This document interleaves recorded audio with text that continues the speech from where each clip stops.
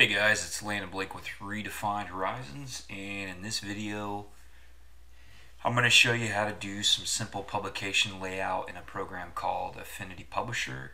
That's a program I've just started using the last few weeks. I've been using Scribus, which is an open source program, but Affinity Publisher is a little easier to use, and it's a really affordable desktop publishing software.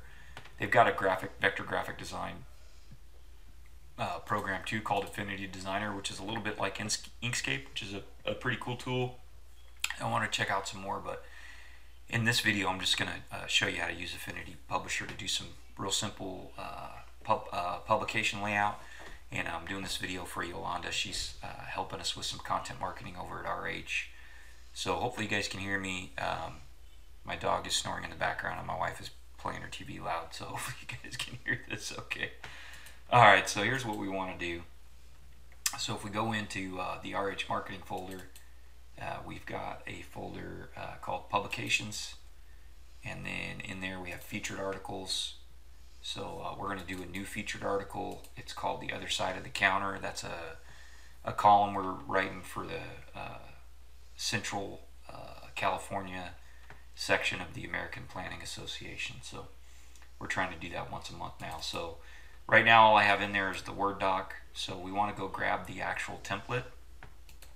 Okay, so the template that we set up for Affinity Publisher is under RH templates. RH, let's see, where did I put it? Marketing. So the file extension is this AFPub. That's for Affinity Publisher.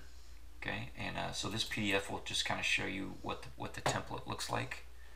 Okay, so we've got this set up with our standard fonts and colors. It's just a real simple layout. Okay, so we're going to go ahead and copy this, and we're going to paste it into that folder. Okay, and we're going to go ahead and rename it, and I'm just going to abbreviate it. So I'm going to say the other side of the counter. That's just way too many. So I'm going to say other side of the counter. I like that better. So this is OSC, and this was November, the November issue. Okay, November article. Okay, and so we're just going to open that up. So if I double click it, if you have Affinity Publisher installed, it should open up. So we're going to give that a minute to open here. And I'll warn you now, I am not an expert at Affinity Publisher. I've only used it a couple times, but so here it is. And these kind of turquoise or cyan lines here, that's what we call a baseline grid. That just helps us lay out our text in a way so that the text lines up.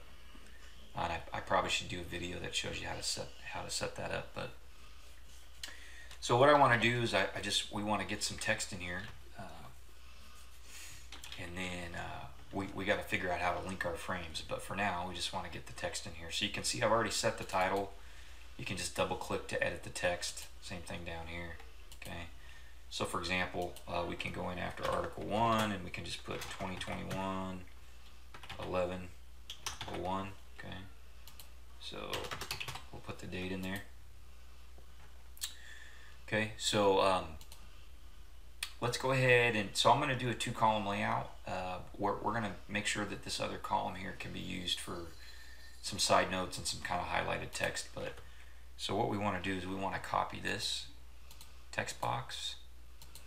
So we're going to paste that. So you can see now I've duplicated it, and I can just move it over. It kind of lines right up. Okay, and what we actually want to do is we want to link up these frames, and I don't know how to do that yet. So I got to figure out how to link up these text frames.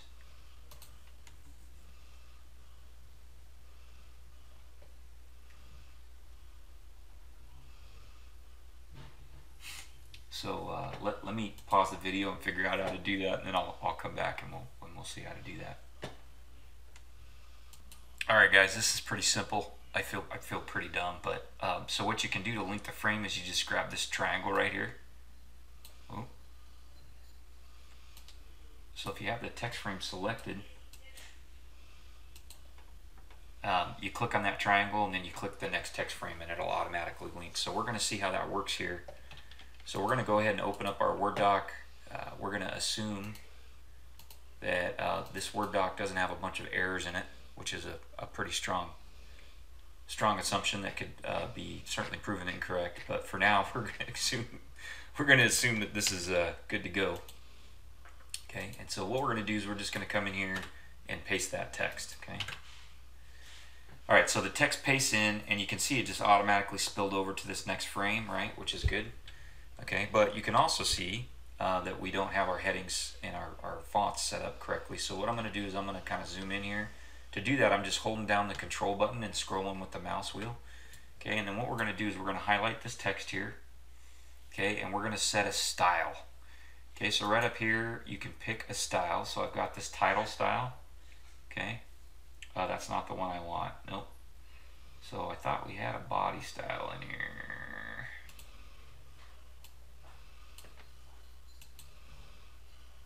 Okay, I don't see the body style I wanted. So we're going to go ahead and click New Style. Okay, and we're going to call it Body Regular. Okay, and we're going to make this Dosis is our body font. Okay, and let's see, I think we're going to go like size 10 maybe on that. Okay, and we're just going to, the color's black. Okay, so you can see how that text changed now.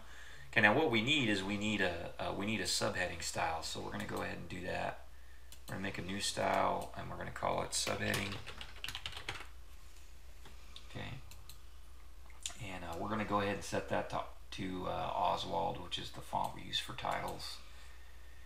Okay, and I'm going to make that, we're going to try size 14. We'll see how that looks, but this one I'm going to give a color. Okay, so we're going to be able to use this. This is the RH green. Okay, and then we'll see if how that looks. So we'll just come up here and grab subheading. Okay, and I don't want it underlined. The underline came in from Word. Okay, so that looks good. Okay, so I'm happy with that. Whoa, I just grabbed that text frame, which I did not want to do. Okay, so now we got to clean up some more of this, so we'll go ahead and fix these styles. Get rid of the underline, delete that up a space. Okay.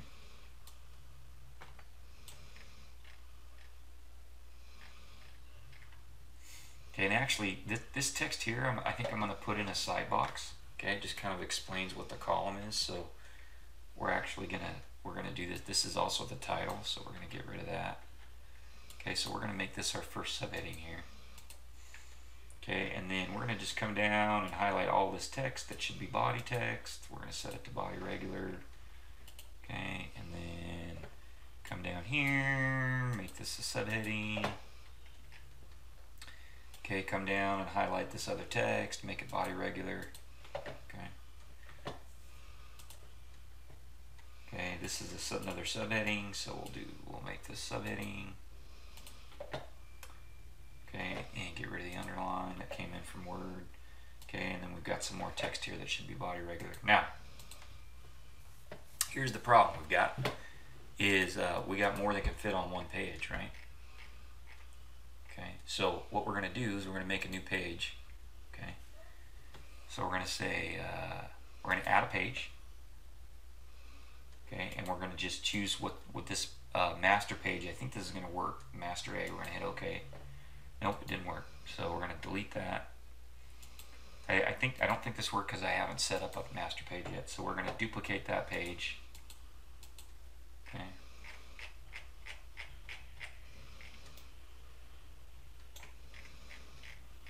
Okay, so now here's page 2.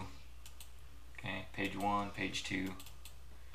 Okay, so now what we can do is we can go in and make some adjustments here at page 2. So we're going to go ahead and just get rid of this big blue box here because we don't need that title on every page. And we're going to adjust this text frame up, and you can kind of see everything just flows when I do that. Okay. Now we have to fix this linking because this linking is broken. Okay, so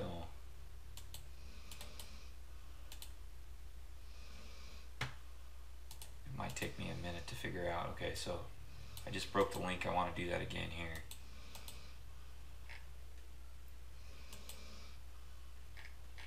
So I'm just clicking that red triangle and then breaking the link. Okay. So this should now flow. It's going to flow from here down to this other column here, and you can see it did that. Okay, and then what we want is we then want to link this to this. Okay, so there you go. Now our text just keeps spilling across. Okay, and we're just going to do that till we get enough pages in here. So we're going to duplicate that page. Okay, and we're going to let's see. I want to break this link here.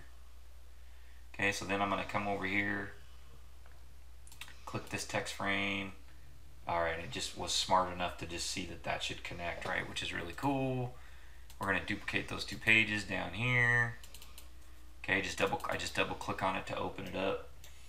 Okay, and again, we want to break the, we just want to break this first link. Okay. As soon as I do that, it's just smart enough to see that this should all flow through, right? So this is working really slick. Okay, we're going to do that one more. Yolanda's probably like, I have no idea what he's doing. I'm not going to be able to figure this out. That's okay. I'll help you and you can watch the video. Alright, so now we're going to do that one more time. We're going to just, this might actually be, let's see. I need to go down one more. Okay, so click this triangle to break the link.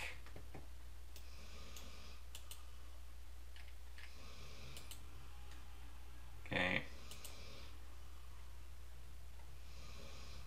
I still got to get the hang of this link in a little bit. Okay, we're going to grab that. Nope. I want to grab this. There you go. Click that and then it waterfalls over. Okay. Let's see. Alright, I don't know why my introduction's coming back up over here. That's kind of weird.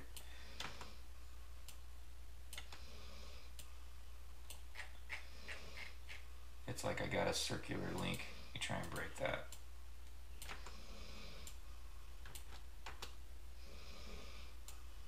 Whoop.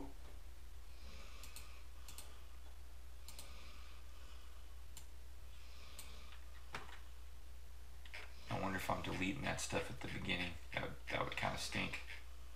Nope, I'm not. Alright, so I'm not sure what's going on there with that. That's kind of got a circular link back to the beginning, which is kind of freaking me out a little bit. So I'll tell you what, I'm going to, for now, until I figure that out, I'm going to cheat. And I'm just going to move this down to right here. Okay. So how you like that little hack?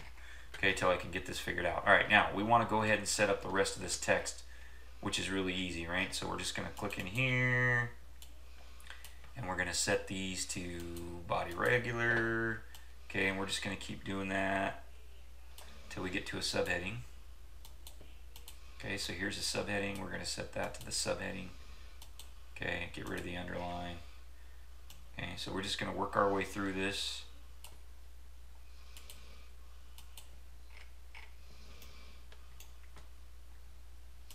My dog snores so loud. Okay, so here's what I'm going to do. I'm just going to go all the way down and make this all body regular. And then we'll just go in and find the subheadings. Okay, 4, 5, 6. Okay, so here's another subheading.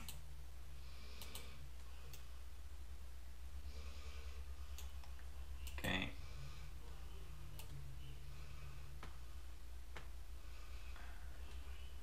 Okay, so I think that's about what we want. I gotta find out why that text is coming back around again. Alright. And you can see it's got a spell check. It doesn't like, there's still some typos in here. Okay. But that's basically it. Okay, so we've got our doc laid out. Now, one of the things I got to figure out how to do is we'll add a page number in here. There's probably a way to do that, but let's just go ahead and save this for now. And then what we can do is we can actually export a PDF. So, hey, it's saying I got some errors. That's okay. I'm going to ignore them for now. Okay, and we're going to go ahead and print this.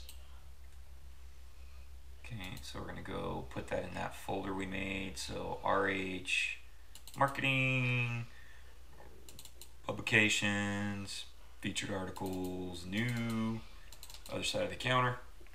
We're gonna go ahead and save it. Okay, and then we're gonna see how our PDF looks. Okay, so here's our PDF with that. So I kind of like this. It's got a pretty clean layout. I noticed I got some underlined subheadings here I still need to clean up. And then you know, we got some cleanup. So I want to add some page numbers, and we'll do some side boxes. And I think, you know, we don't need this giant box, but maybe we'll do a little blue box here with the article title at the top of every page. I think that would help. So we'll do some cleanup on this. Maybe I'll do another video. I'm sure I'll do some more with Affinity Publisher, but I wanted to show you guys how to do that. The other thing I got to figure out is I want separate pages. I probably don't want doubled pages like this. You know, I want every page to look like this. This is like some kind of book publishing thing, which is interesting, but I'm not quite sure if that's what I want. So I'll have to mess around with it some more. But anyways, guys, appreciate you watching. Thanks.